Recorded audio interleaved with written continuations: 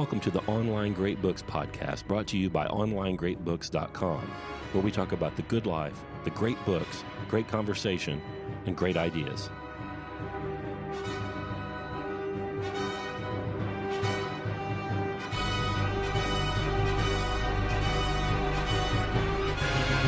I'm Scott Hambrick. And I'm Karl. And today we're going to talk about Aleksandr Solzhenitsyn's book, The Gulag Archipelago. Karl and I both read the authorized abridgment. It's by Harper Perennial Modern Classics. Mm-hmm.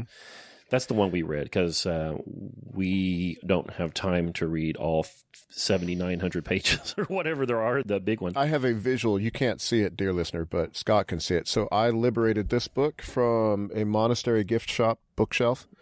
Just volume 1. Wait a minute. Did you shoplift that from a... No. That's what liberated means. I'm sorry. I bought it for maybe $1. So this is volume 1, and it is 620 pages of, I'm holding it up so you can see, 4-point type. It's microscopic. It does have a index of persons in the back, which is useful because there's a lot of names, and Russian names are hard to keep track of. But that's volume 1 of 3, so it's a long, long book. So 620 pages of microtype, and then 3 volumes of it. That's, I don't know, what is that, 2,000 pages, 3,000 pages? Yeah. It's long, and it has a weird title. So Gulag and then Archipelago. I remember seeing this book when I was a kid on somebody's bookshelf. I bet it was a book that you bought in the 70s and never read. Whose bookshelf was it? Do you remember? Oh, heck, it might have been my grandfather's. I'm not real sure. The first time I saw this book was on my uncle's bookshelf. His second wife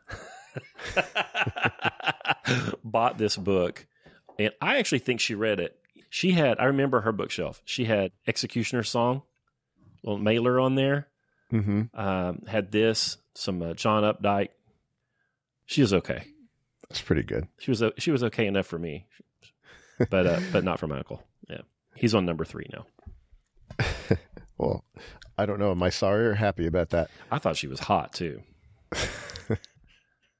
I feel us getting distracted. So this is a book that came out in the early 70s. It was never published in the Soviet Union. I'm not going to claim to be an expert on this. Solzhenitsyn had been, well, it's got a weird title. Maybe we talk about the title and then a little bit about the person. Gulag is not a real word. Yeah, those Soviets love their acronyms, didn't they? SMERSH. Yeah, death to spies. Yeah. If you've read the James Bond books, you know about SMERSH. And he talks about SMERSH in here. So Gulag, I couldn't pronounce the Russian if I saw it, but it is an abbreviation for the name of the prison administration in the Soviet Union. It's like CIA or FBI. It's not a real word. It's just the Gulag. And it's come to be a real word to mean a political prison. And there's no real archipelago. Like, you can't point to to this on a map. Well, what would an archipelago be? What is that? Is that like a peninsular chain of islands? Yes, I believe that is what it is. I'm making stuff up. I'm not sure about peninsular, but it's a chain of islands. A chain of islands that extends out into whatever. Yeah, so it's a very strange title. Gulag Archipelago. Did they have islands? When I was a kid, I thought it was like James Michener's South Pacific. I thought it was some kind of set of island tales. Yeah. Because I never read it when I was younger. But the archipelago is the series of disconnected prisons throughout the Soviet Union that nevertheless all share the same culture. Yeah, because those prisons are very much insular, like an island would be. I want to talk more about the history of the book. This cat was imprisoned for 8 years in gulags, and Khrushchev essentially kind of pardoned him and allowed him to be released from the prison. He was doing a tenor. That's what they called a 10-year sentence, which was pretty much the standard fare for a long time. And he was released on the 8th year of his tenure and was allowed to publish a novel he wrote called One Day in the Life of Ivan Denisovich. And then he got in hot water again and was put in exile and so on and so on. But he ended up writing this book, the Gulag Archipelago. The manuscript had to be hidden and spirited away by dozens or maybe even hundreds of friends. And this book was published in the sort of underground, informal Russian or Soviet press. They call it the Samizdat. You'll see that word, Samizdat. You'll see that a lot. Once you've seen it once, you'll see that word more often, where they would mimeograph these things and pass them around. And he said people would often, you could have it for 24 hours, and then you had to pass it on. And so people would just stay up day and night and just for 24 or 36 hours in a row and just plow through this thing and then pass it on to their neighbor. So you knew one person who had read it that gave it to you, and then one person that you gave it to, and that's all you knew. This Samizdat press, which was an informal sort of underground movement, was really important in ultimately undoing the Soviet Union. I'm working very hard on creating our own Samizdat press around here, Karl. Yeah, so he had to hide it. Even after Khrushchev he's the good guy, if there is a good guy amongst... Isn't that interesting? Yeah, he's not so good. Well, I don't know. Like, he's way better than Stalin. He took his loafer off and pounded the podium there at the UN in 1962 or whatever it was. We will bury you or whatever. Mm-hmm. But he seemed to be much more liberal than Stalin, and was kind of undoing some of that nastiness of Stalin's. And at least let Solzhenitsyn publish something. Well, something that said bad things about Stalin. Could you have published things that said bad things about Khrushchev? I don't know, but we'll take it. Yeah. Yeah. So there was a thaw and then a refreeze, and Solzhenitsyn had to get out of the country. They couldn't kill him because he was a Nobel Prize winner for literature. We're going to read his speech. We're going to talk about his speech in probably 3 minutes. Set your watch. Fat chance. But they couldn't kill him. He ended up living in Vermont for 20 years. He went back to the Soviet Union, which I guess is better than Vermont. It's not the Soviet. He went back to Russia. The motherland, dude. Yeah, it's his country. He says somewhere in that Nobel Prize lecture that nations are the treasure of the world. That's an interesting thought. Well, he wanted to go back to his nation, mm-hmm. and he did. And when did he die? 2008, 2010? Not very long 2008, ago. Yeah. So I was diving into the history of this. So the Gulag Archipelago is not a history book in the modern sense, in that he had no access to statistics. Yeah, what is this book? That was my question for you. What the hell is this thing? What the hell is this thing? Well, I have an answer. Good. I like it. I think, I mentioned this to you before, I think this is eternal memory. So if you are in one of the churches to the east of the Danube, if you partake of a Christian church that's of the east, so you have I think it's All Souls Day in the Roman Catholic Church. I don't know if the Anglicans do that. Mm-hmm. Day after Halloween. Yeah, November 1st. Where you pray for all of the faithful departed. In the Orthodox Church and Eastern Catholic churches, you do this 4 times a year. And what you do is you read everybody's name in your parish. If you have a big parish, if you're in the cathedral parish in your city, you're going to be there all day. You read every name of everybody that's died from the church so that people won't forget them. If you go to a funeral, the last song that you sing is Eternal Memory. So he had been in these camps. This is what I think this is. He had been in these camps, and there were all these people whose stories were going to get wiped out. Yeah. Nobody knows. So I was digging into some of the controversy on this book a little bit. Robert Conquest is a guy that wrote about Soviet repression and millions and millions of people killed. And then there's some other guys. I think his name is, I can't remember, Wheatstone. There's a bit of a controversy. How bad was Stalin? Well, even from the people who say he wasn't that bad, it's still millions. Yeah. Who says, I'm going to spend my academic career just figuring out just how not bad or how slightly good or what who does that? So maybe it wasn't 60 million, maybe it was 20 million, maybe it wasn't 20 million, maybe it was 4 million, but it was definitely millions. Millions. Definitely millions. So, but millions of people that you don't know about. And the archives were briefly open in the 90s because, well, there used to be this thing called the Soviet Union, and now it's gone. Well, in the aftermath of it being gone, the archives were opened. But they're closed. Again? They're closed. And they were going to be reopened in 2014. They will not be reopened until 2044. So, if it wasn't so bad, why are the archives closed? That's my question. So I'm going to take the word of Solzhenitsyn, who was there, and I'm not going to worry too much about his accounting, whether he got the numbers wrong. You can discount this by 90%, and it's just horrific. Yeah. Yeah, it's still bad. You know, the mass murderer. Well, maybe he didn't kill 100. Maybe he just killed 10. Right. Oh, I guess he's good then. John Wayne Gacy. Maybe he only killed 4 kids. Come on. God, that makes me so angry. And so all of these people that he knew that went through the camps, somebody gets arrested, vanishes, goes to the camps, freezes on a cold night building a railroad in Siberia. They're left. He's never going to be remembered. He's going to vanish from history to be like he never existed. Well, where did Uncle Vanya go? Well, he was arrested in 1936. Yeah, and these aren't arrests, by the way. They're kidnappings. Hey, knock, knock, knock. Here's our warrant. What are my charges? It's not like that. They're kidnappings. Well, wait a minute. Do we want to go talk about the Nobel Prize letter, or we want to go right into the book? I thought the Nobel Prize winner might set the stage pretty well, because you asked what is this book. I think that might help answer it. Yeah. So he gets notified that his peers have nominated him for the Nobel Prize for Literature, and then he ultimately won it. And he was afraid that if he left the Soviet Union to go accept the prize, that they wouldn't let him back in, which is interesting. I would be glad they would let me leave. But this is the motherland. This is his country. Yeah. Whore that she is, as he says. And so he wrote this lengthy letter to accept the Nobel Prize. And by the way, at the end of this in the book, I see that it's copyrighted by the Nobel Foundation. I'm like, that sucks.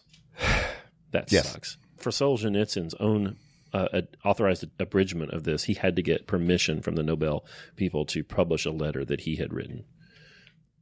Right. I'm not real keen on those Nobel people. They give Paul Krugman Nobel Prizes. Well, it's all dynamite money. Right. Nobel was an arms dealer. Invented TNT, I think, right? Something like that. Yeah. Can you believe that? Krugman. Well, anyway, maybe they got it right with this guy. There's rabbit holes, yawning in front of me, and I'm trying not to dive down them. So he's got a reflection on the nature of art, which I think is interesting and worth talking about. He talks about art as something irrational, something undefinable, something, he says on page 5, art is not defiled by our efforts. Yeah, I thought that Karl would like that, because art exists outside of our efforts. That's right. This is creeping Platonism. Yeah. He seems to believe that art is a form. But all the irrationality of art, its dazzling turns, its unpredictable discoveries, its shattering influence on human beings, they are too full of magic to be exhausted by this artist's vision of the world, by his artistic conception, or by the work of his unworthy fingers. Yeah, if for him art exists outside of this world, but has enormous power in the world. And then to follow up on that, he says in part 2 of this, he quotes Dostoevsky, who said that beauty will save the world. And he says, well, how are we going to do that? How does that work? Yeah. And I think he actually makes a good argument for how it might work. Yeah, I really liked it. I drew a picture of it. Beauty will save the world. That's, I think, from the book The Idiot, which is a great title. Yeah. Dostoevsky's, or The Fool. Show me this picture. I love the pictures. Well, it's just trees. I don't know if you can see it. I see that. Solzhenitsyn talks about the 3 trees. He's trying to figure out this quote, if it's true, how it could be true, that beauty will save the world. A favorite quote of 2 popes ago, by the way, John Paul II really liked that quote.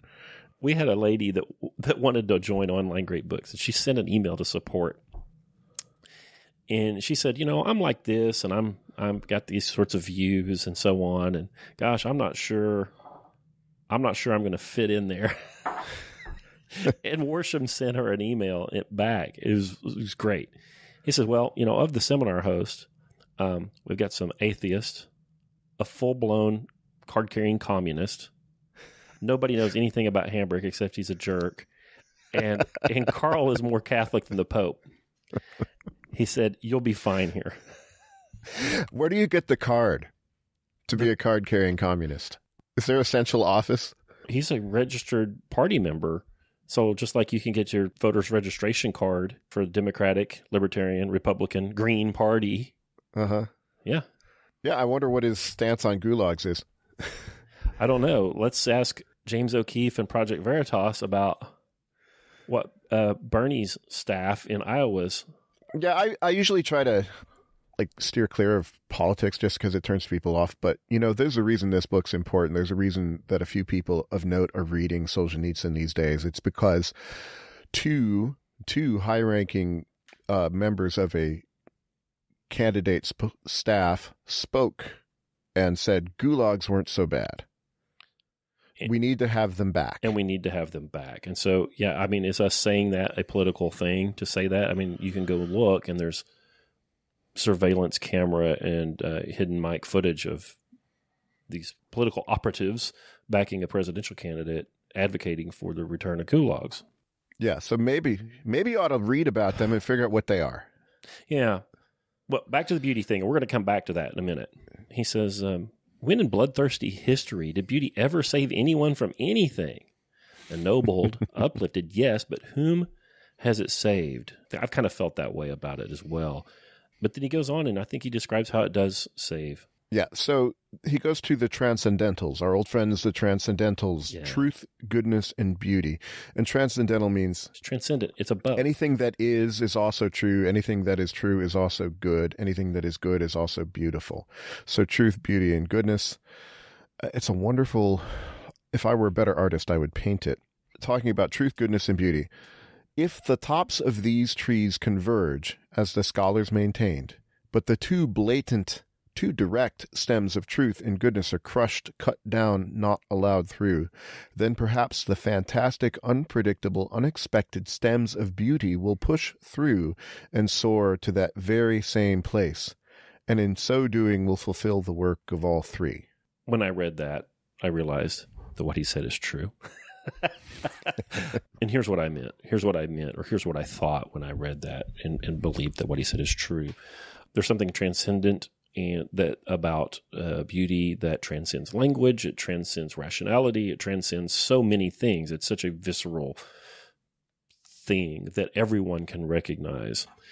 We might have trouble recognizing truth. We might have trouble recognizing goodness. Those things might be hidden from us, but you just can't hide the beautiful. The lowliest among us and the most poisonous among us can see it a mile away. And it's probably the most powerful of those three lights, I think. Yeah, and he thinks it's irrefutable. If it's good art, at the end of my notes, my question is, okay, Alexander, what is art? Oh, gosh. Art is supposed to partake of truth. I recently read a book by Tom Wolfe called The Painted Word about modern art, making the claim that modern art was mostly done after the theory was developed and that it's not really about anything. It's about the theories of the art critics. I'm not sure that art is saving the world. No, it's a different category of thing. Yeah, which would mean art isn't whatever you want it to be, which Solzhenitsyn says as well. It's unpredictable discoveries. Art is something you discover. You set out to do the painting and you end up with more than you planned. I'm sure Shakespeare, I'm almost sure Shakespeare didn't think, he probably knew he was good, but he's just trying to make a buck in the theater district in London and, came up with more than probably he planned. Yeah, there's no way he thought, well, Hambrick in Oklahoma will be reading Antony and Cleopatra in early 2020. Yeah. Art goes beyond. We did Beethoven last week. I hope people like that show. Well, you should like it. But Symphony Number 3 was what we did, and Symphony Number 3 is going to hit you if you just make a little space for it. And it doesn't matter what the politics of it are, if there are any. It doesn't matter any of that stuff. It's just truth and sound. I'm the guy on this podcast that spins fairy tales and believes in elves and all of that. I get that, but good art is something that you can't... Okay, story time. I used to practice music a lot. Okay? I got reasonably competent at the trumpet. I could play most symphonic trumpet stuff. And I studied jazz, too. Studied jazz theory. I know what notes to play. Or let me put it a different way. I know what notes not to play over a certain set of changes. I put a lot of time and mental effort into that. And if I went to a jam session, you'd listen to me and you'd say, well, he doesn't stink. But I remember I was playing in a jazz band in upstate New York. I was in college there for a year, a grad school. And some kid came in, some high school kid. He was 14, I think. He came in, brought his tenor saxophone in, and he played guest solos with us, and he blew us all away.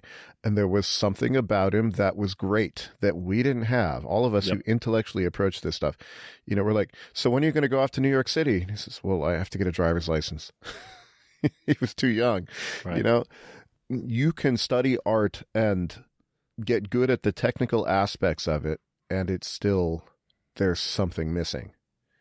Yeah, there's a filter of the human consciousness that has to decide, has to choose, right? You have your medium, and you can learn all about the medium, but the selective reproduction of the vision is where the magic part happens, and I don't have that piece. Yeah, you can't make the magic happen. You can prepare the way for the magic. You have to learn how to draw, for example, but that's Karl's experience of art from having tried to do it.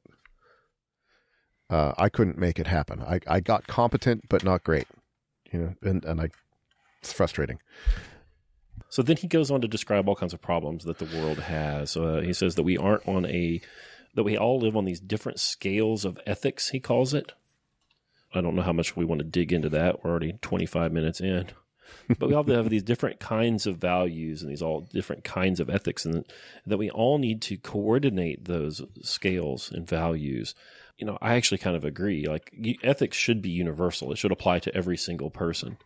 You know, a true ethics should apply from top to bottom. It should apply to the government, to the police, and to the criminal, and to your grandma and everyone, and regardless of what country they're in as well. And he asks, how are we going to coordinate these value scales so that we can help each other? Because his project is to make sure the gulags don't happen again, right? And he says, it means we have to do that with art. This is on page 12 of this, Karl, in this first paragraph of section 5, if you're finding it somewhere else, reader. Propaganda, constraint, scientific proof are all useless. But fortunately, there does exist such a means in our world. That means is art, and that means is literature. He, not only art, but he thinks that literature is the best, most useful way to align everyone's value scales to make sure that nothing like the Gulag happens again. He says the only substitute for an experience. He's very interested in the personal experience and trusting your own crooked eyes, he says. Dr. Sullivan says his own lying eyes. He says the only substitute for an experience we ourselves have never lived through is art.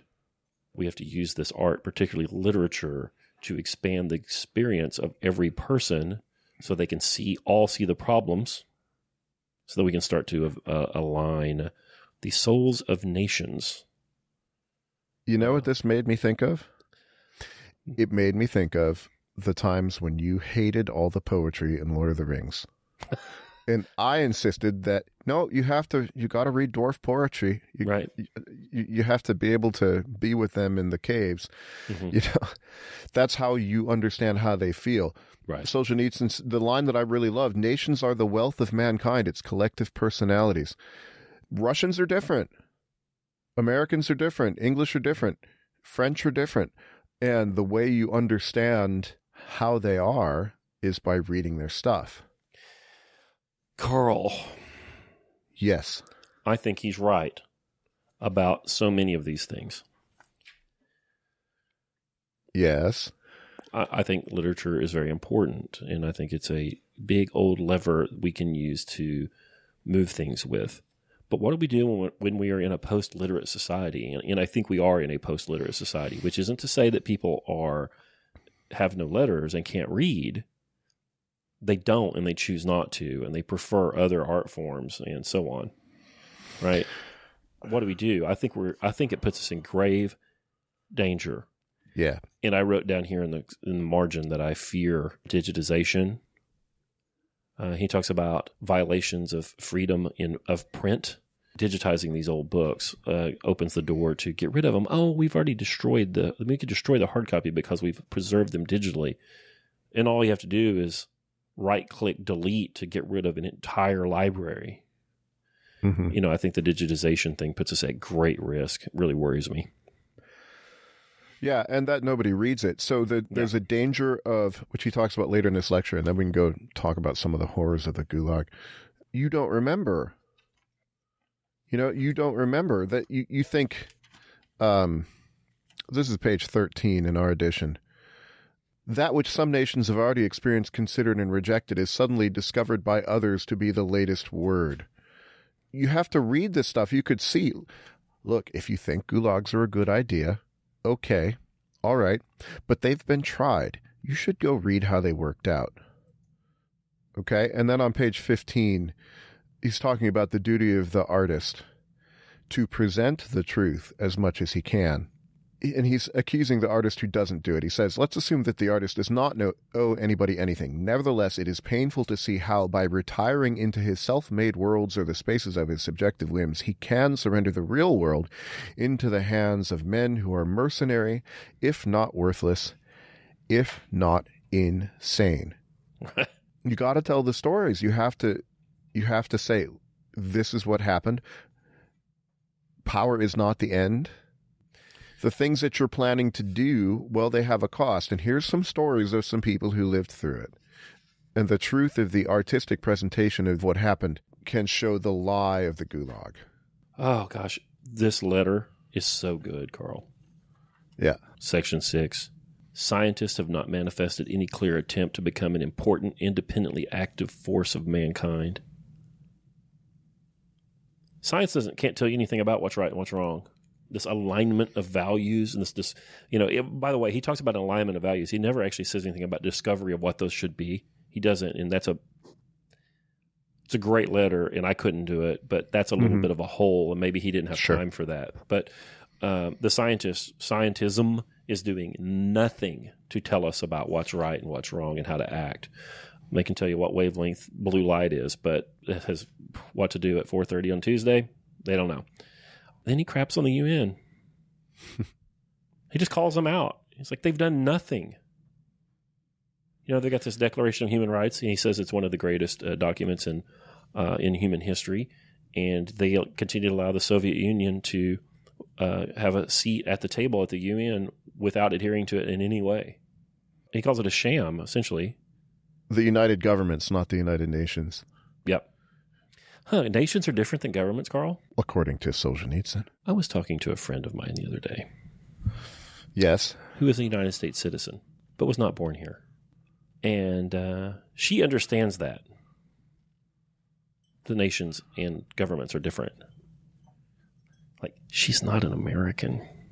She's a United States citizen, full standing, can vote, do anything I can do. But her people did not partake in the Civil War.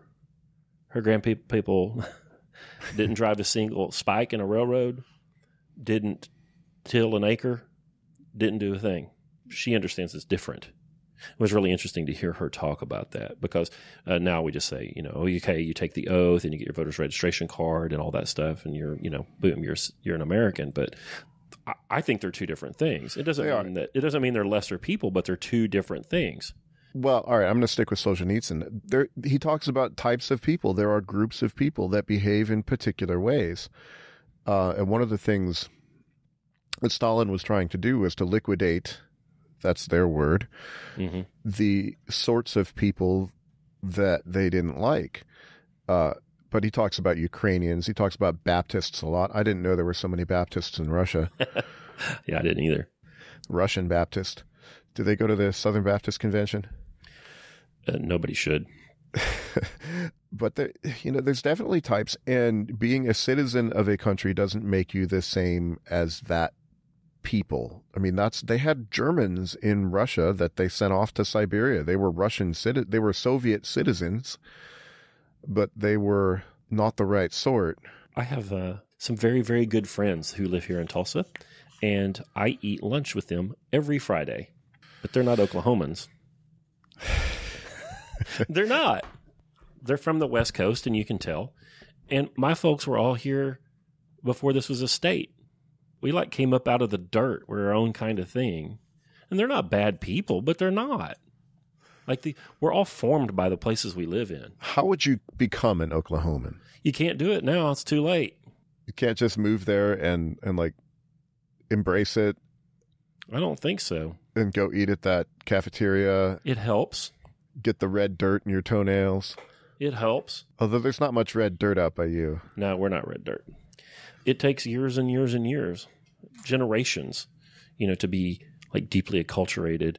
He talks about, let's talk about the gulags now and the gulag part of the book. These Russians, because they are Russian, they just don't resist. They never resist. And they come for them in the night, and they tell them to tiptoe down the stairs to not disturb their neighbors. And the people who are being abducted tiptoe down the stairs. Mm-hmm. They never raise hell. They were serfs under the czars for 2,000 years. And they mind. They behave. They do what they're told. Yeah, Solzhenitsyn says the time to resist was the moment they arrested you, but nobody does. Nobody ever does. They tiptoe quietly out of the building so as to not disturb the neighbor. Can you imagine some loudmouth Italian-American chick from New Jersey doing that? No. Just screaming and eyes scratching, or some redneck girl from Stigler, Oklahoma, be throwing beer bottles and you don't know me, and I mean, we're the people. You couldn't do that here.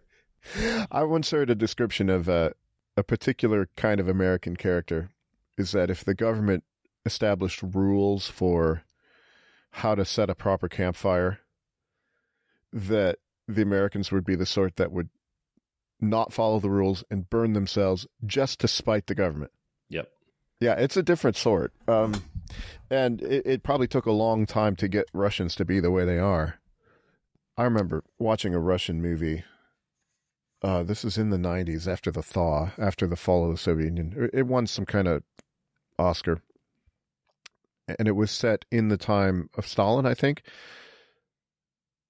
It was a little family tale, but there's an older guy who had once been one of the rich, and they're taking his house. I might be confusing it with Pasternak, with Dr. Zhivago, but they've taken his house. Which was also a Samizdat production. Yeah. For the sake of the people. And he's like, I'm the people too. Well, no, some of them aren't the people.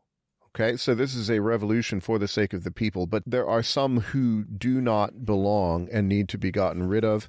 Where's the quote from 1918 about liquidating the bourgeois as a class? You don't need to be guilty. Oh, yeah, this is on page 21 of our edition. This is from a guy named Latsis. We're not fighting against single individuals. We are exterminating the bourgeoisie as a class. Bourgeoisie, by the way, is a word that's impossible to spell. Mm-hmm. It's not necessary during the interrogation to look for evidence proving that the accused opposed the Soviets by word or action. It doesn't matter what they did. Are you a certain sort of person, you get arrested. Yep. Chapter 1 is about arrest. It's about how they would do that. And it's so bad. It's so gruesome. It's so dark. But damn it, he's funny, Karl. He is. Didn't you think he was really funny and about as light as you could be with this? Yeah. This thing just reads like butter. This is so good. But he talks about the feelings that you have when you're arrested. All kinds of methods. A knock in the middle of the night. because they know you're the most confused, that you're weakest and bleary-eyed. If you're a good worker, they would say, "Oh, you've done so well here. Here's a ticket for two for a month at this spa." And then you would be so happy for this reward you'd gotten for your hard work, and then they would abduct you on the train platform. Or they pretend they're an old, "Misha, I haven't seen you for so long. Let's step over here and talk." And you're trying to think, do I know this guy? And you don't, but you've been taken out of the crowd so they can quietly get you out of the way. So this is why it's an archipelago. It's not quite known. If you were really determined not to know about it, you could probably not know about it. Yeah, he actually says it's a country of its own. Again, like you said, he doesn't have access to statistics, but the way he writes this, I get the impression that at any given time, there were probably 10% of the people within the borders of the Soviet Union were probably in gulags. There's an enormous number of people. Well, all of the public works of the great Soviet industrialization were done by prison labor. It tells later in the book, I don't know if you got that far, the story of the canal up. It's a canal which is not used because it's not deep enough. Wikipedia says 25,000 dead to make the canal. It's probably higher. Just marched out into the cold in January to dig. Because Stalin wants evidence to show the world that they're industrialized. Right. And he'd bring people from the New York Times or Bertrand Russell and say, "Look, everything's good in the Soviet Union." Walter Winchell. No, I think his name's Walter Durrani. There's a guy for the New York Times that still has a Pulitzer Prize for going and telling everybody that everything is wonderful in Stalin's Russia, in Stalin's Soviet Union. He was lying. On page 5, during the arrest of the locomotive engineer Inoshin, a tiny coffin stood in his room containing the body of his newly dead child. The jurists, that would be the police, dumped the child's body out of the coffin and searched it.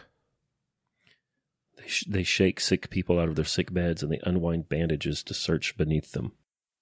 There's nothing they won't do. He said, Venya Levitsky says, "Every honest man is sure to go to prison. Right now, my papa is serving time, and when I grow up, they'll put me in too." And then he says they put him in when he was 23 years old. They had these blue caps, and he calls them the police that were in charge of abducting people to put in the gulags, had quotas. There aren't even charges for a lot of these people. You already mentioned that if you were bourgeoisie, they were coming for you. But later on, and he describes later in the sewage disposal system chapter, these successive waves of people that were imprisoned. We'll talk about those. But from time to time, local offices would get orders for 200, 400, 500 people, and they would just abduct people to send to prison. Yeah. It's the famous quote by Beria, who is head of the secret police. "Show me the person, I'll show you the crime." Yep. We'll find a crime for you. The psychology of the arrest is really interesting. Solzhenitsyn says that he himself, he lugged one of the suitcases. He had to give his captors directions. Mm-hmm. I mean, that's one of those little funny bits. Yeah. "We're lost. Which way do we go?" "No, you turn right up at the corner." Yeah, they looted his house and made him carry part of the loot, essentially. Solzhenitsyn was a captain. I think he was an artillery captain in the Soviet army, and he was fighting the Nazis. As best I can tell, was a successful military leader and was encircled at one point by the German army. His unit was encircled, and they managed to break free and return to the Russian fronts, and they arrested him. Mm-hmm. Yeah, he'd sent some letters to his school friend that said not nice things about Stalin. Yeah. Secret, they would open your letters, and if you had wrong thoughts, you get arrested. And everybody's saying, "Well, why? Why am I being arrested? And if you make a big stink, it'll be worse. So don't make a big stink. Just play nice, and they'll let me be." We might be able to generalize a lot out of this psychology of why people will submit to things that are terrible because they don't want to make it worse, or they're surprised or shocked. He even talks about the happiness that you would have because they're arresting everybody. Everybody's getting depersoned. So they walk around on eggshells all day, every day for perhaps decades, fearing an arrest. And for some of these people, they knew it was coming. And when they finally are arrested, it's a relief. They don't have to fear it anymore. Yeah. And so what you got arrested for, there was an Article 58. So this would be, Solzhenitsyn talks about it in Chapter 2. Article 58 of the Soviet Code, Section 10. This is on page 27. Propaganda or agitation containing an appeal for the overthrow, subverting, or weakening the Soviet power, and equally the dissemination or preparation or possession of literary materials of similar content. Maybe we should stop doing this podcast. Because we're arguing against the Soviet power? We're in violation of anyone's Article 58 from time to time, I think. Yeah. I mean that. Sure. We've already, look, we don't have gulags. We do have Twitter miners. Yep. That go back and look and find something that you did. And then they currently do not put you in prison. They currently shut all your access off to the internet. It's kind of a digital gulag for wrongthink. This is part of the reason that I think this is a good book to read. If you want to understand that it's not going to happen this way if it happens again. It'll probably happen in a different way. Mm-hmm. But it happened, and you probably ought to read about it, or at least read the abridged version. Or when you start saying that thought is a crime, boy, do you find a lot of criminals. Yep. What are the things about this Chapter 2? You know, they got this Article 58 that they're enforcing, where thought is a crime, or communication of certain thoughts are crimes, was just how efficient the bureaucracy really was. You know, we have this narrative over here that everything the government does is inefficient and sucks, and, you know, and they're bumbling and, you know, whatever, you know. But when I was reading this, I thought, golly, these guys are so efficient. They seem to be very, very good at getting people, throwing people in the hole. And then I'm reading metaphysics, Aristotle's Metaphysics right now. And I think that when us sort of kind of small government people look at the federal government, we say, oh, they're so inefficient. I think we're misconstruing their final cause. You know, the people that work at the DMV, their final cause isn't to make sure you get your automobile tag at a low cost and with little trouble. That's not what they're there for. That's not what they exist for. I'm not exactly sure what they do exist for, but it for damn sure isn't serving clients. It's patently obvious. Yeah, organizations, I think, generally achieve a final cause pretty well. It just might not be what they tell you it is. Yep. The Soviet police were pretty good at doing what they were doing. Yep. Exterminating the bourgeoisie as a class, getting rid of whole nations of people that were troublesome. You have the whole list in this chapter. There are people, you know, from the Western provinces fleeing ahead of the Nazis. Well, when they come flowing in, throw them out. Throw them in the gulag. Anyone that had been captured by the German army, throw them in the gulag. Uh-huh. Any military forces that had been encircled by the German army, even if they broke through and returned to the lines, throw them in the gulag. Yep. My own particular weird religious sect, those Eastern Catholics, throw them in the gulag. We have martyrs that they killed. Yep. Painted on the wall of my church that the Soviets killed. They would drag them around their jail cells by their beards, I read in here. Yeah, just a whole list of undesirable people that it sure would be nice. I mean, this is a way to national unity. You just get rid of everyone that's not nationally unified. And they were pretty good at it. But I don't think their criteria are that organized, though. I think the whole thing's just a psyop to just have everybody on eggshells and just terrified all the time. From time to time, they would, you know, issue these edicts. We're gonna destroy this kind of person, the kulaks maybe. But I think it's just psychological warfare. Just keep everyone terrified constantly. All right, let me speak for Stalin now. Oh my gosh. So, I'm going to stretch, okay. All right? Because I always ask my people in my seminars to be sympathetic. All right, so with all of this having been said, all right, you've heard of World War II, World War I, the sequel. This time it's personal. The Allies won. The Allies won because of Stalin and the Russians.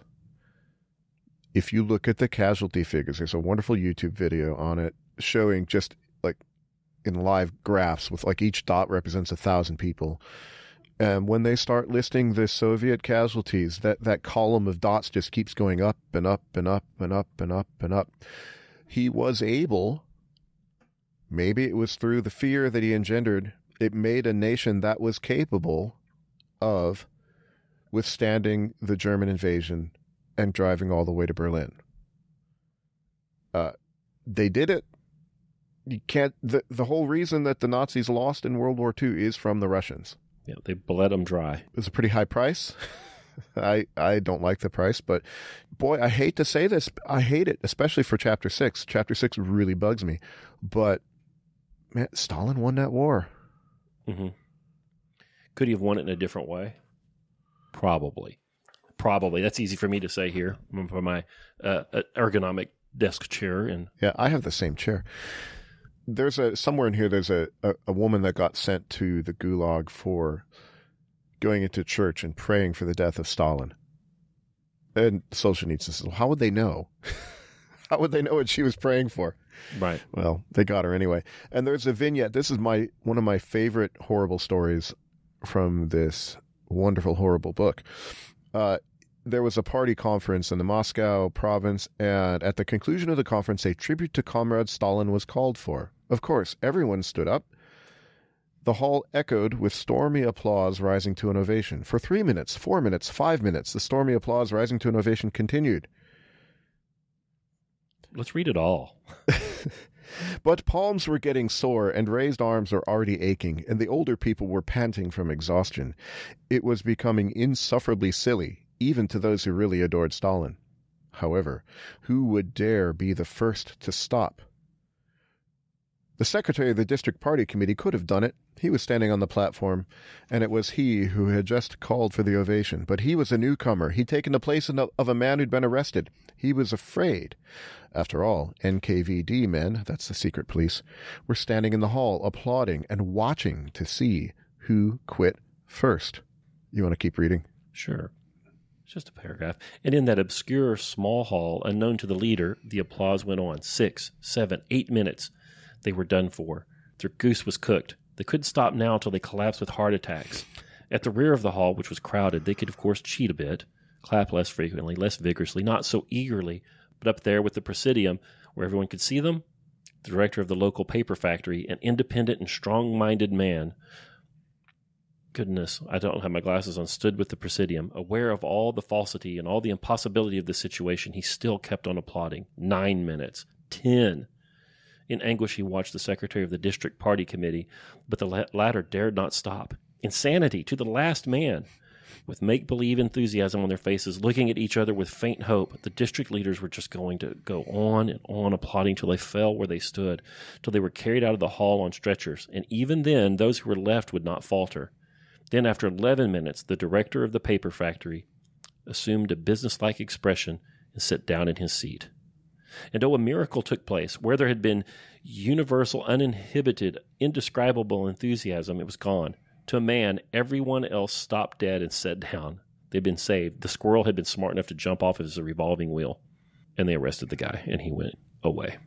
Yep. I mean, this is a classic story. This is I had heard this story and did not know that it had come from this book. You know, this is an insane test. I don't know if this test had been set up by the NKVD or if it just presented itself and they used it to find someone who was not 100% obedient. Golly, man, it seems like there are some insane tests of fidelity to weird social pressures nowadays.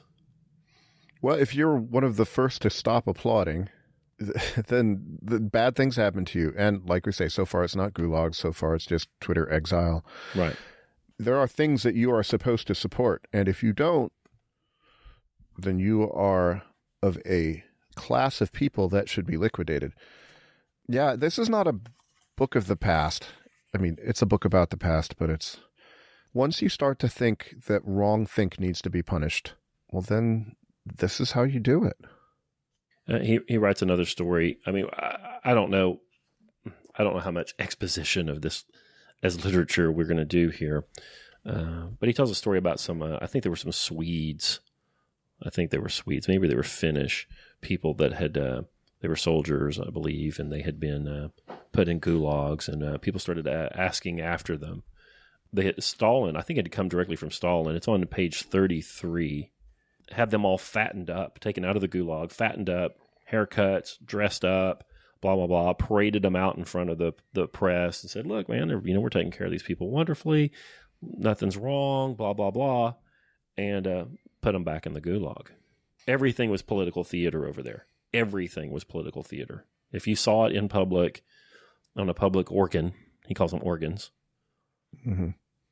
It was probably not true. Yeah, you could look up what Potemkin villages were. Mm-hmm. Just show villages, to show the tourists, to show the Western press that everything was great. Boy, this is a hard book. Yep. And by the way, we just read Propaganda, The Medium is the Massage, and I read this. How much do we see in public that's political theater? Most of it? Well, then go back to the Nobel lecture. So the use of art, why is he writing this book? What is the use of the sorts of things that we read? I mean, a lot of the things that we read are a little more theoretical. This is literature giving a voice to people who were going to vanish.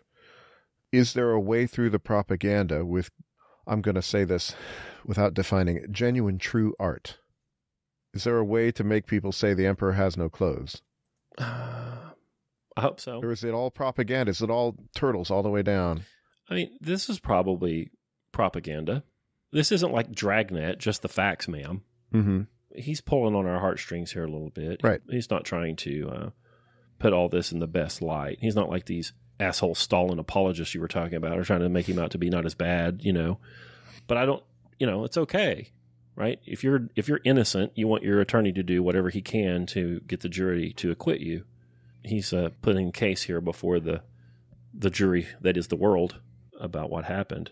Whenever I read Book 7 of the Republic, that scene where the prisoners are in the cave, they can only see the shadows from the fire behind them, and there are people carrying images in front of the shadows. The people carrying the images are of interest to me. Who's doing it? Why are they doing it? If they're the only people... Mm-hmm. That's a problem. That's a problem. That's like, I don't know. I don't know what I am. I mean, but I know I like free speech and lots of it.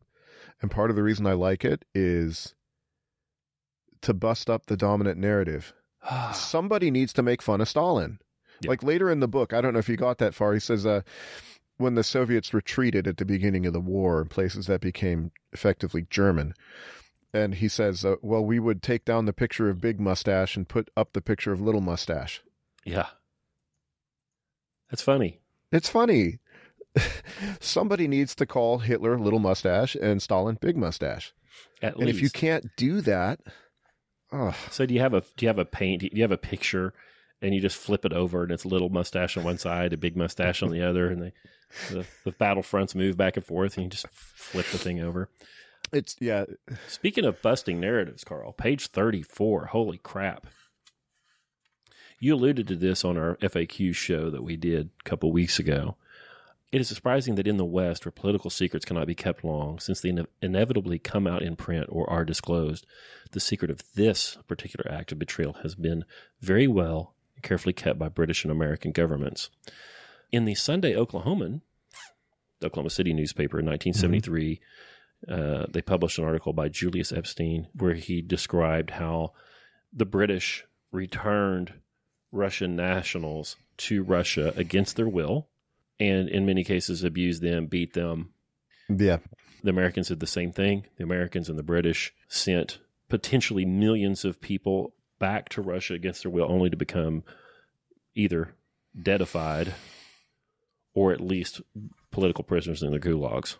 Yeah, there's a scene later in the book, and I looked it up, about the British repatriating Russian nationals and like families jumping off the bridge because they'd rather drown than go home. I think this is page 108. British tanks and soldiers. The British soldiers started beating them with rifle butts and clubs.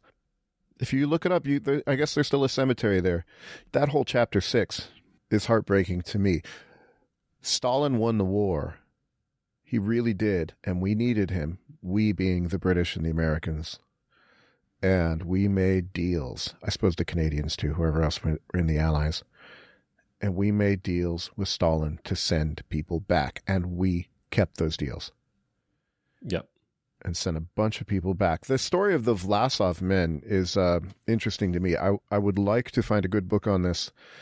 I'm just going to summarize his story. So Vlasov was the general of the Russian Liberation Army. This was Russians outside of Russia, or perhaps who had collaborated with the Germans against the Soviets.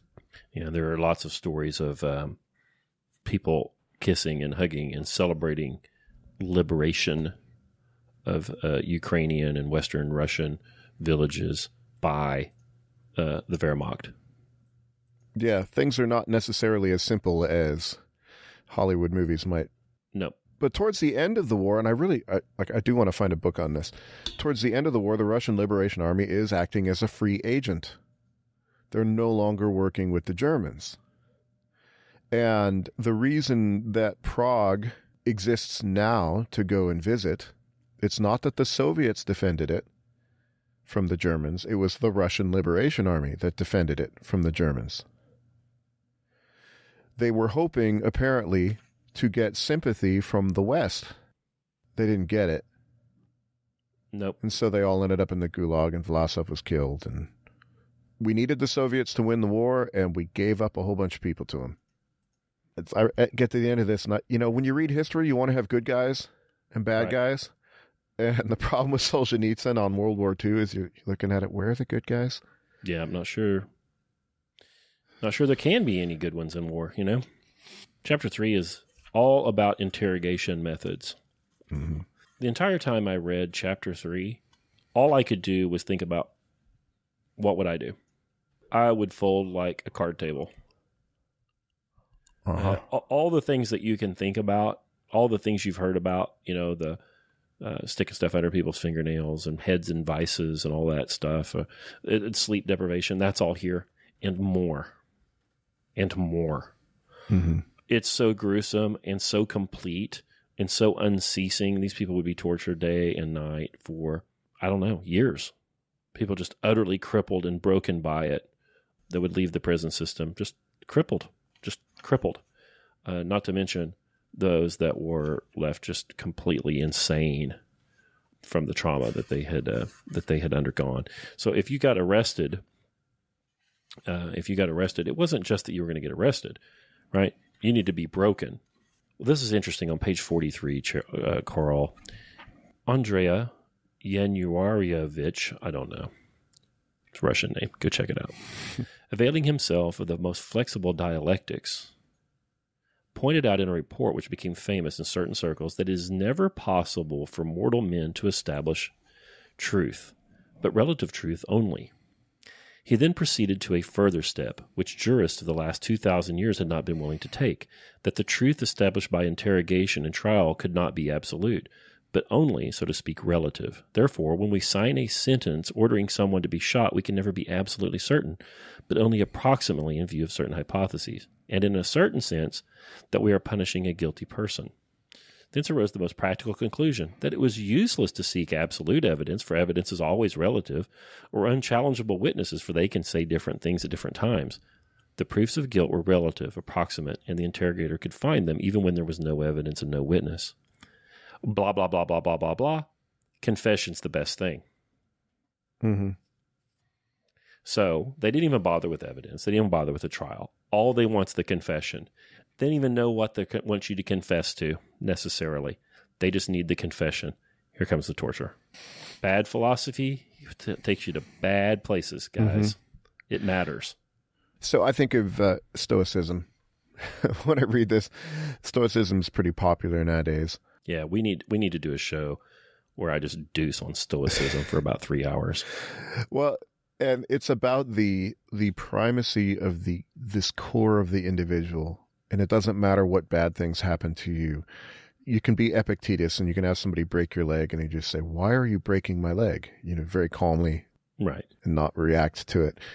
The scientific methods of interrogation described in this chapter are designed to leave you no internal core.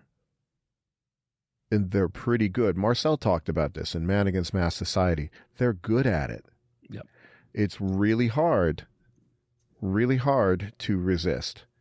Is there some bit of the self that could withstand all of this? And that you're looking at this list of things and saying, I would fold too. Is that a flaw? Is that a moral judgment?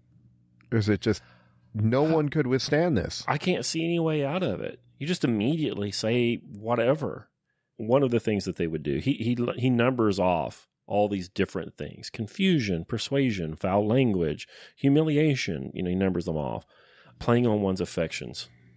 That one's the worst. He says a foresighted person said a man's family are his enemies because here in 1930, Remalis, a woman interrogator, used to threaten, "We'll arrest your daughter and lock her in a cell with syphilitics." What a conundrum you're in there.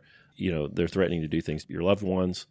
And then if you confess anything significant enough, they're going to round them up anyway. There's no way to resist this stuff. He does tell us a few stories about people who were able to resist having cigarettes put out on them and being kept from sleeping. Or having their testicles crushed. Or people stomping on your genitals or taking a red hot poker and sticking it in your rectum. Just horrific stuff. Forcing a tube down their throat and pumping salt water into them, putting them in bedbug-infested boxes, starvation, beatings. Yeah, so he's got some reflections on this. On page 62, after describing this, he says, "And may you be judged by God, but not by people." Yeah. 64, only the man who's renounced everything can win that victory over the interrogator. But how can one turn one's body to stone? On the last page of the chapter, those who have never gone through the receiving line meat grinder of Gulag cannot grasp the true possibilities of interrogation. People can be broken, and there is a scientific way to do it. They'll use it. I mean, why wouldn't they? If thought is a crime and there are people that are undesirable, why would you stop? You say bad philosophy makes for bad decisions. What is a human person? Is there anything of value in a human person beyond its place in society? If the answer is no, well, then why not torture them? Right. We're results focused anyway, right? We want to get that canal built. We have to meet our quota, our grain quota. We have to prove to the world that the communist revolution can work. What's one man to that? I get worked up over this stuff. Yeah. The next chapter is about the blue caps. These are the people who actually carry all this stuff out. And he talks about how when he was around them, he had a firm impression of low, malicious, impious, and possibly muddled people. These are broken people, essentially, that end up in these jobs that put them in a position to destroy these other people. They get an enormous amount of power. If they saw a woman on the street they desired, they could destroy her whole family and take her. If they wanted to live in your apartment, they could do that. There's very little that they couldn't do. Mm-hmm. He says, as the folk saying goes, if you speak for the wolf, speak against him as well. Where did this wolf tribe appear from among our people? Does it really stem from our own roots, our own blood? He says, it is our own. Like, these are Russians too. Yeah. These are Russians too. And might you yourself not have become one of them? You say you would break for the would you become an interrogator? Gosh, if it's all easy to say, oh, no. But if you're really confronted with perhaps being interrogated or being an interrogator, what do? You get more food if you work for them. You get more food. You don't get tortured. Although I think everyone gets arrested eventually, or in 37. Potentially could be. And he says, from good to evil is one quaver. Yeah. What if you were an officer and you get the order? What do? He says on 74, bottom of 74, what do shoulder boards do to a human being? You know, and where have all the exhortations of grandmother standing before an icon gone? You know, if once you're in office, once you've got the job, your aged grandmother praying for your soul, how much effect does that have versus, you know, what your organization is doing and what's going to lead you to prosperity? I really liked the bit about Shakespeare. I didn't like it. I hated it, but I liked it. So, yeah, I did too. This is page 77. Yeah. Shakespeare's got some villains. He says all of our villains are dumb. They're silly villains because they know they're evil. Well, and they don't do very much. They don't do very much. So he talks about Iago. Iago is the guy from Othello that manages to convince Othello to kill his girlfriend. And just for the motives of evil. And Macbeth, you know, he's a piker. He doesn't do much. So this is the paragraph on 77. Macbeth's self-justifications were feeble, and his conscience devoured him. Yes, even Iago was a little lamb too. The imagination and the spiritual strength of Shakespeare's evildoers stopped short at a dozen corpses because they had no ideology. Yeah. If you have ideology, you can kill millions. Yeah, just above that, he says, to do evil, a human being must first of all believe that what he's doing is good. Well, to do evil on the big scale, it sure helps. Yep. Awful. You know, I've been thinking about a problem, Carl. Mm-hmm. People will lie, right? They'll say something that they know isn't true, and they'll say it for whatever their purposes are. But they'll know what they're saying isn't true. So that's one kind of lie. And there's another one when somebody says something that's not true, but they believe it 100%. I used to think that the person who was lying deliberately was worse. But and you've changed your mind? I've changed my mind. The worst would be the one who convinces himself that it's not a lie. Right. And sometimes they didn't convince themselves. They just believe that something wacky is true.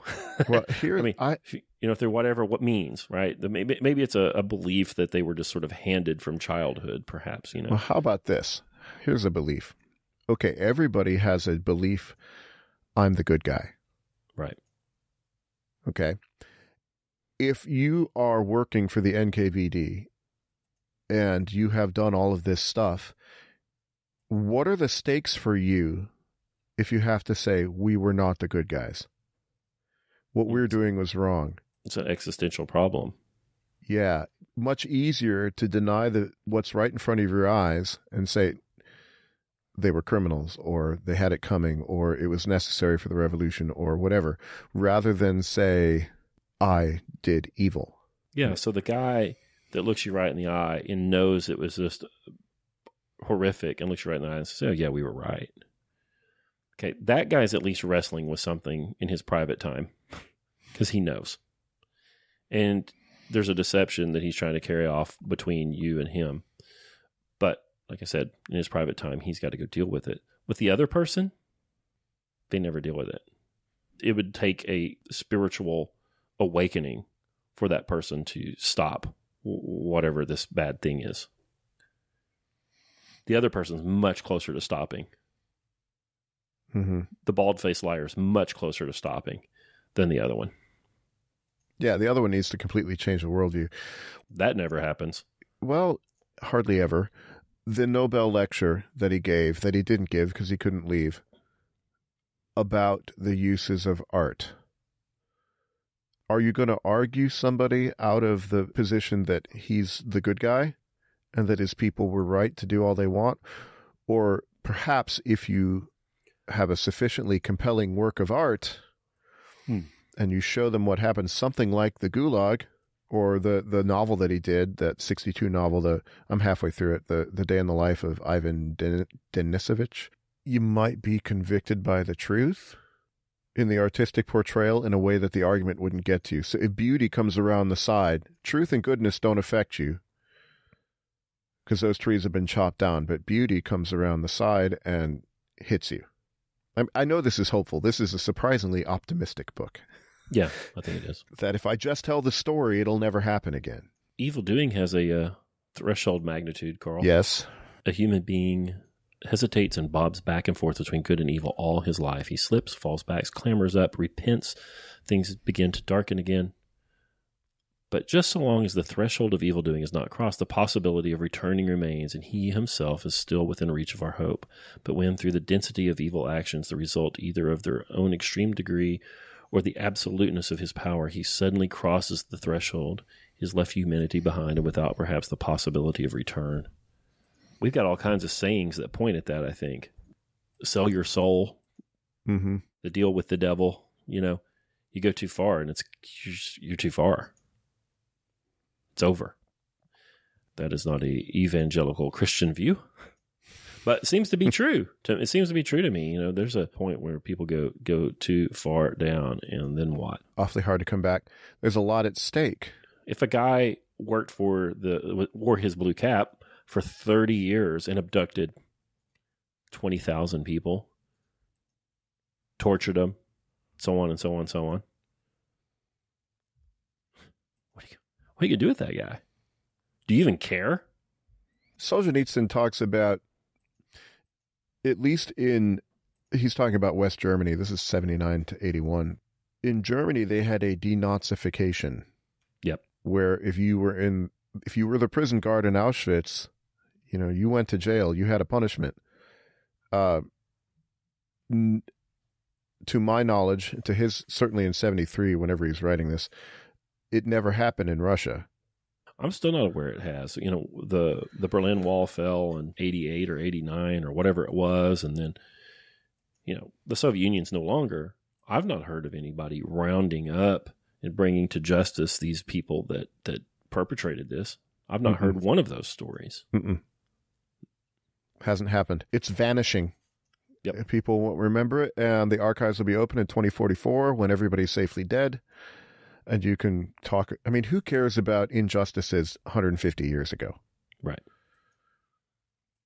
That could never happen, right? It's safely in the past. You don't need to think about it. It could never be a part of the current political order. It's a way to make this sort of thing dead as a doornail. I have another little chunk I want to read here, Karl. Sure. Top of 79. We have been fortunate enough to live to a time when virtue, although it does not triumph, is nonetheless not always tormented by attack dogs. Beaten down, sickly, virtue has now been allowed to enter in all its tatters and sit in the corner as long as it doesn't raise its voice. However, no one dares say a word about vice. Yes, they did mock virtue, but there was no vice in that. Man, that rings true. Drives me nuts. That's happening here, right now, all the time. Drives me crazy. Give me an example. Flesh it out. Well, we've talked about pop culture and television. How there are. I'm not aware of any just heroes and good television. It's all anti-heroes. Mm-hmm. We don't do stories about people being virtuous. In the 50s, we had all this kind of rosy television, Leave It to Beaver, and the parents did the right thing, and the boys would mess up, and they would repent, and they would learn how to do it the right way, and everybody was left better, and the Lone Ranger, and we don't have that anymore, and people make fun of it. They make fun of that 50s television because it's square, and I don't even know. I mean, nobody people make says fun square of it. It's anymore. A joke at this point. Yeah, Ozzie and Harriet is a joke at this point. If you wear a sweater vest and your wife wears an A-line skirt and you go to a dinner party, they'll talk, look at Ozzie and Harriet over there. I mean, they looked nice, but that shit has become a joke now, and it's okay for it to be a joke. Yeah, I think that's probably right. I mean, virtue, so he's talking about late 60s, early 70s, whenever he's huddling in his little hideouts writing this book, that we're living at a time when virtue's not always tormented and beaten down, but it can sit in the corner. Virtue can sit in the corner, but it can't really act. No. And vice, nobody complains about that. You stopped one sentence further. Yes, so and so many millions did get mowed down, but no one was to blame for it. Right. Bad things happened, but they happened. Some people did some things. Yeah, things happened, things were done, but nobody did it. He says, all of these people being rounded up as traitors. How could this be? What state ever had so many traitors? Yeah. This is the best state in the world. This is the workers' utopia. This is where everybody's equal. This is built on very high ideals. Why does it have so many traitors? Couldn't be that the ideals are wrong. He said something like, well-fed horses don't buck, or something like that. Yeah. That sounds like an Oklahoma saying. Yeah, I underlined it. What do you make of a book like this? You know, I have a big fear about a book like this. What's the big fear? That it's a fucking how-to manual. For the next time? Yep. That's not to say that it shouldn't be printed, that we shouldn't see it. But if you believe that there are a people who are a group of people that are some sort of an existential threat, then if you believe that in your very soul, then it would behoove you to do whatever you could to stop them. And this seems to be pretty effective. Well, it could be read that way. If you, dear listener, wish to set up your own police state, this will be a guide to you in how to do it. But I hope that won't be your reaction. Me too. But are we so naive as to think there aren't people that want to do that? Well, for me, the use of the book, Solzhenitsyn says we were children of the revolution. He was born in 1919 or 1920, whenever the glorious revolution had happened. And they had high ideals in the school. They were taught all this stuff. Did they set out to make this kind of nation? No. Nobody says, Daddy, I want to grow up and be a monster. Nobody does that. And yet it happens. Well, why does it happen? So for me, you talk about bad metaphysics leading to bad decisions. And I think that's right. I think bad ethics leads to bad decisions. Mm-hmm. And I think there is something here that they're missing. If a class of people can be criminal, if thoughts can be crimes, if the individual doesn't matter, then this sort of thing happens. This isn't the only place. I was reading Herodotus with a seminar on Tuesday, reading about Xerxes. He was a tyrant too, chopping a guy's kid in half because he wanted to have him home safe from the war. This is nothing new. The scale is. Yeah, the scale, well, 20th century, we got scientific about it. More people murdered by their governments in the 20th century than ever. So we got real good at it in the 20th century. But what's the missing piece? For me, the missing piece is some kind of view of the dignity of the individual. And I know this is on the borders of religion. I don't know how to justify it. I can't prove it to you. I still think you ought to believe something like it, that other individual human is an unrepeatable gem that you shouldn't. He's not expendable. He's not a piece of coal. Mm-hmm. I think if people are parented poorly, that which is special about them isn't shown to them. The appreciation of that isn't shown to them. And they don't recognize that in themselves. And then now anything's possible. Parental abuse and neglect and so on, I think has an enormous effect in this large-scale violence downstream. Mm-hmm. Two loving parents that love you and treasure you and let you know that, and not only say it to you, but act in that way, show you that there is something special about you. And if you have siblings, they can see that that's the same about them.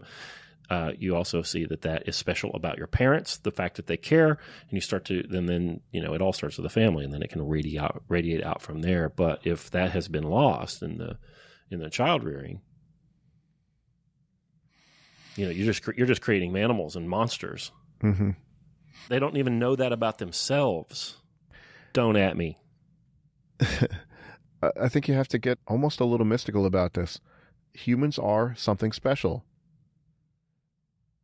I don't know how to prove that to you. I think if I'm going to go with Solzhenitsyn, perhaps art can reveal it to you and show you examples of it. My daughter loves Victor Hugo. Les Mis is a fantastic novel. There's no bad guys in that novel. Yeah. I mean, there's Jean Valjean, and then there's the people that fight him, but none of the people are particularly horrible. In other words, you can sympathize with all of them. You can see Hugo has that line that the historian doesn't seek to judge but to understand, which I underlined. And I'm all about the judging. Well, it depends how you're judging. If you're judging as in, there's I think there's at least two kinds. There's the kind which says, you're a worthless person, we're going to get rid of you. Mm-hmm. Okay. I'd say that's probably bad. If it's, Bubba, you need to get your squat up to 300. And you're screwing up. That's a kind of a judgment, but that's a judgment that's based on the value of this person that you see, but that the person you're talking to doesn't. Right. I remember you said once on that other podcast, the Barber Logic podcast, hey, I love you more than you do, which I believed. I have encountered people. I've had employees that worked for me in a former life who were bright, interesting, capable people who didn't do well for themselves in any way, really. And I would talk to them about their personal finance and try to be helpful. And I would find by and by that I cared more than they did. Because they wouldn't make any changes. They wouldn't do better. And look, these people don't have to take my advice, to show me that they care about themselves. Mm-hmm. But you could just see that I had more concern and spent more time thinking about their situation than they did. And that's what I meant when I said that. And I've said that to other people too. And sometimes they don't like it. Well, they never like it, but sometimes it means something to them and it'll kind of rattle them and they'll come around. But I've got to go back to the parenting thing. If some strange guy that's their barbell coach cares more about their physical being than they do, how could that possibly be? They were never taught to care about themselves in the first place. And if they can't care about themselves, they damn sure ain't going to care about you or anybody else. This phrase is running through my head right now. Can you be a Stalin to yourself? Can you be a big mustache? Well, you're growing a big mustache right now. I'm trying. I think you should curl the ends of it. I'm getting there. No, I think that there are people who are self-destructive, people that are sort of totalitarianly self-destructive of themselves. They drive themselves to comply with some unreasonable standard of conduct and are very harsh with themselves. But, to be completely a Stalin to yourself, I don't know about that. Well, let me see because it's just a phrase that came to mind. So I would say Stalin had his goal, industrialization, let's read him charitably, to make his nation a great power, which he did, but had, I would say, no appreciation or very little appreciation for the value of the nation itself. Mm. And so you sacrifice all sorts of bits of yourself, like millions of people, for the sake of that goal. And I think that's a mistake. I don't think he ended well. I don't think he was happy. Do you know he was a seminarian in the Orthodox Church? Hmm. Can you imagine having him as your parish priest? That's an alternate reality that would be interesting to write. I was just looking here about his father was an alcoholic, abusive. I think that's the key. You said it verges on religious or something like that earlier. Talking about showing, having people see the preciousness of the individual human being. Or mm-hmm. I think so, but I think it comes from the parenting. And if you don't have that, if both your parents put cigarettes out on you at every turn, degrade, devalue, and hurt, harm you, we're set up for a disaster. This is going to be a left turn to our conversation, but did I tell you about my reaction to George Jones? No. I was never much of a George Jones fan. Yeah, me neither. And I'd heard about his many marriages, several to the same person. I can't quit you. That's like George Jones, whatever. And then I was watching that Ken Burns documentary. I got all the way through it and learned a bit of the story. And he's like, his dad was the alcoholic who put cigarettes out on him, would take him to the train station, have him sing, force him to sing mm-hmm. for pennies, steal all the money from him, and then I'm thinking, George, poor George, I guess you turned out pretty well. Right. A lot more sympathetic to him, knowing the difficulty that he had. he could have been a whole lot worse. So I think what you're saying is true. I think if it might be, nobody can demonstrate the value of the individual to you. It needs to be revealed to you. It needs to be shown to you. If you have trouble in your childhood, it's going to be awfully hard for you to see. Yeah. Yep. That sense of self is installed in people at a very, very young age. And if the parents don't do that and actively destroy it, there's no way they'll recognize the self in others. The otherness of the other person. Ayn Rand. Mm-hmm. She says, before you say I love you, you have to be able to say I. Yeah. And mean it. And I think that's it. And I think it comes from the parents. Yeah, this book is gross. But I'll tell you what, as nasty as it all is and as dark as everything in this book is, man, it's about as fun to read as it could possibly be. You know, he's sarcastic and funny and self-reflective. I mean, he's got a chapter later in the book where he talks about, it's called The Ascent, the spiritual benefits that he got from being in prison. So this is on page 313. He says, I nourished my soul there, and I say without hesitation, bless you, prison, for having been in my life. And in parentheses, and from beyond the grave come replies. It's very well for you to say that when you've come out of it alive. Yeah. I think that's a little funny. It's sad, but it's he's looking at, I came out with a much better spiritual well-being than I had going in. But, all those people died. He doesn't make all these long arguments that you have to read like in one sit.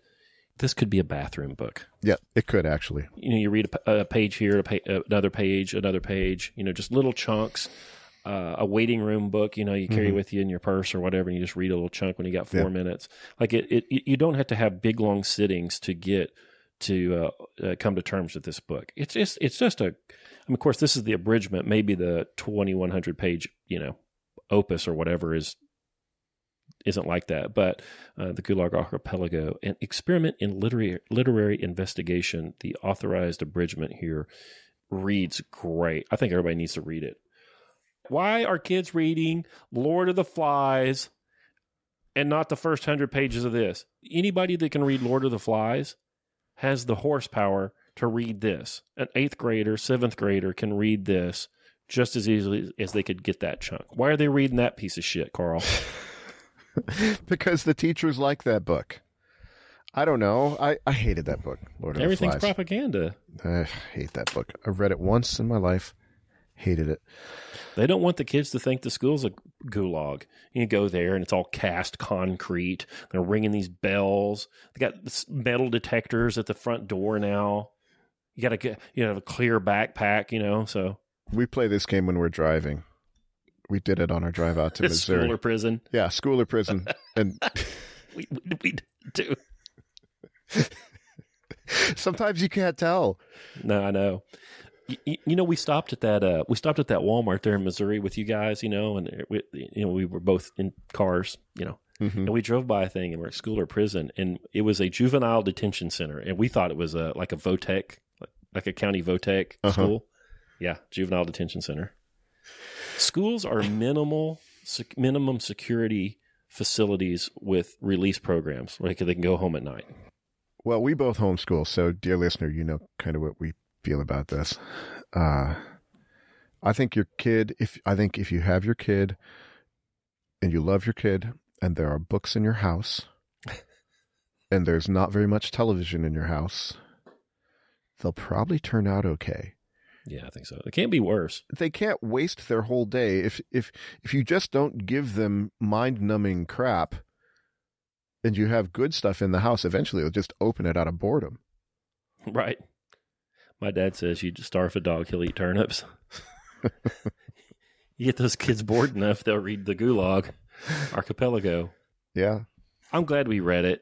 I'm actually going to finish this. A lot of the things that we read selections from, I really don't have time to finish and move on from them. But I'll finish this. Like I said, I can read this in little chunks. It may take me another year of filling in between all the other things, but that's okay. I can do that. And it's worth it. Yep. I'm going to dig into a few of his novels. What are we going to read next? I knew you were going to ask that, and I don't have a prepared answer for you. What do you want to read next? Well, I want to cover some metaphysics because I'm having to read it anyway. You could do that. We could also do Aristotle and Friendship. Aristotle and Friendship is like book 10 of ethics. It's not book 10, but it's like two books of Nicomachean Ethics. I think that'd be useful and lighter. Lighter. This one's a bit heavy. You're the only person that's ever said that. Aristotle will be a breath of fresh air, a barrel of laughs after Solzhenitsyn. Yeah, I think that's true. Let's do that. We'll read Nicomachean Ethics on Friendship. I think Tom Wolfe's The Painted Word might be fun. That's short. On art. Okay, you want to do that one? Well, I'm just throwing books out there. Let's do it. Done. I put it in the schedule. It's done. Now that one's for next week. Good thing I already read it. I know. Now I just have to find it. I know. What else are you reading, Carl? I'm reading a Walt Longmire mystery. That's the mysteries that you hate because there's like a wolf shaman in it, and you're like, this is not Sherlock Holmes. Some space operas. I like Space Marines, spaceships and aliens, and yeah, that's good. Plucky heroines. And then just trying to keep up with the seminars. This is I think I said this before, this is the most intellectually active period of my life, and I taught in colleges for a long, long time. But I've got to keep ahead of these people at Online Great Books, and I got to do the podcast, and so I'm reading and thinking all the time, a whole lot more than I ever did before. Got to finish reading the metaphysics. I got to do a close read, I'm writing all the reader's notes and all that stuff for that. People are watching. Is what I'm saying. It's right. That's slow and pretty stressful. My home book group has started Montaigne's essays, and there's endless fuel for a podcast in that darn thing. Mm-hmm. So good. He's the original blogger, just hot takes all the time. He gets up in the morning, it's like, what am I angry about? And then just write 3 pages, just the smartest stuff you ever saw. He's awesome. Okay, well, we'll hit Tom Wolfe's The Painted Word, where he talks about art criticism, right? Yeah. You want to get a little Walden or something after that, Karl? Sure. Let's read Walden. So that's 2 weeks from now. I guess I better order it. I've got a copy somewhere, but it's so good. And then you keep threatening me with continental philosophers. Yeah. I think you're just all talk, bro. Okay. Well, I'll dig up some Heidegger for you. Actually, it's not all bad. There's some stuff that he wrote later on something I know that's of interest to you, which is technology in the human person. Yeah. Yeah. Very interesting to me. Yeah, that'll be fun. Pick out some Heidegger. And then we'll read Walden here in a couple weeks. When I wrote the following pages, or rather the bulk of them, I lived alone in the woods a mile from any neighbor in a house which I had built for myself on the shore of Walden Pond in Concord, Massachusetts, and earned my living by the labor of my hands only. A mile away, that's so far. Yeah. Not really. I know. It's just that the shrinking of the world is what I'm talking about. A mile away is nothing. That's a great opening line, I think. Yeah? I do. It's pretty good. It's a great opening line. It just gets right in it. All right. Well, there's another Online Great Books podcast. Thank you guys so much for listening. This show is growing enormously. And I have to assume that's because you guys are telling other people about it, and I appreciate that very much. If you haven't told a friend about our show, send an episode to them that they would not like. And I think that's the best way to get their interest up, maybe. I don't know, but pass it on. We had a guy on the Slack channel say that he was yelling at us as he listened. Yeah. It's like, good. Okay. Yeah. I yell at the books all the time. Yeah, it's definitely good. You could yell back at us. That's fine. You don't have to agree. Yeah. Tell somebody about the show, and go leave us a review on iTunes or Stitcher or iHeartRadio or TuneIn Radio or Google Play or wherever you get your pod, and help us pass on the word. It's been a lot of fun, and I really appreciate all the support and what must be referrals that are happening because we ain't buying ads. Anything else, Uncle Karl? Thanks for spending your leisure with us. Yeah. Go to onlinegreatbooks.com/OGB podcast and let us know you're out there. And we will talk to you in one more week when we will talk about Tom Wolfe's book, The Painted Word.